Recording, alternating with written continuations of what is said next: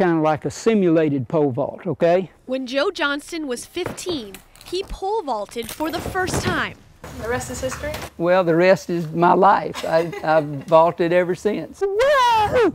Now, at 72 years old, Joe pole vaults nearly every day. I might wake up 10 o'clock at night and be out here. I've done that. He practices in this backyard facility he built called the Joe Dome. Put down concrete and started buying some boards, and there it is. He also trains people interested in the sport. I'm kind of like the Johnny Appleseed of pole vaulting. I want everybody to do it because it's fun.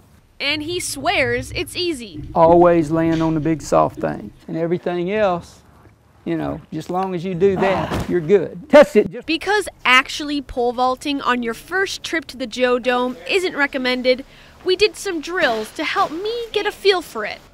Hoo-ah, yeah! All right.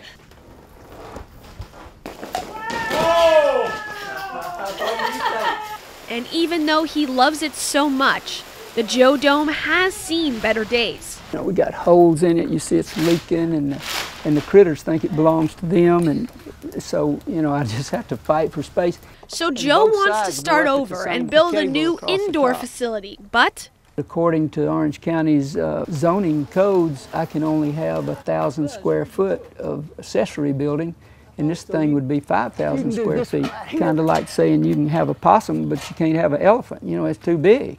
I don't know how to deal with this. If I'm not jumping high enough, I know what to do. I can work, but he's looking for solutions, but isn't giving up. Like most things in my life, it don't happen quite as quick as I want it to, but it'll happen.